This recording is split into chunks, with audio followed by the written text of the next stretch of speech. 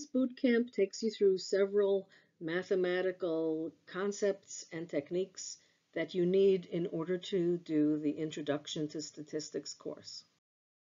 You may have already learned expected value in another course, and now that you see weighted average using summation notation, I think you can pretty clearly see that expected average is nothing more than a weighted average where the weights are the probabilities, and the expected value is the long-run average value of a random variable. In other words, it's the mean of the random variable.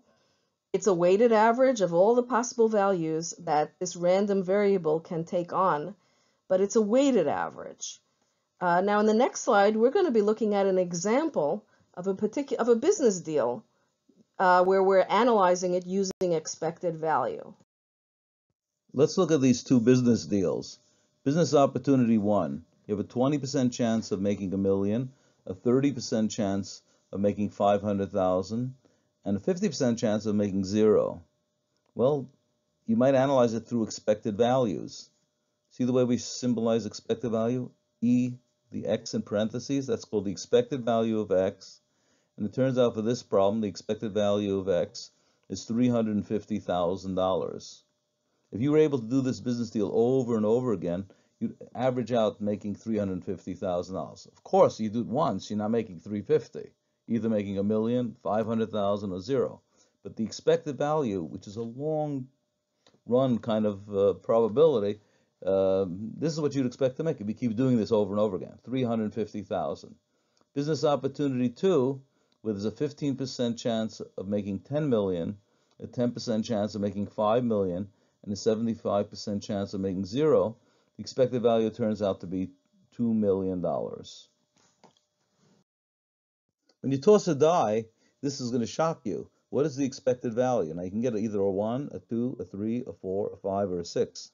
Turns out mathematically the expected value is 3.5. Now, as you all know, there's no way you're getting 3.5 if you do it once. But if you keep doing it over and over again, that's what it'll turn out to be on average. That's called the expected value. It's like a long run average. So the expected value, if you toss a die, is 3.5. And here you can see the logic. If you keep doing this over and over again, tossing that die, you'll get as many 1s as 6s. That averages out to 3.5. As many 2s as 5s, so that averages out to 3.5.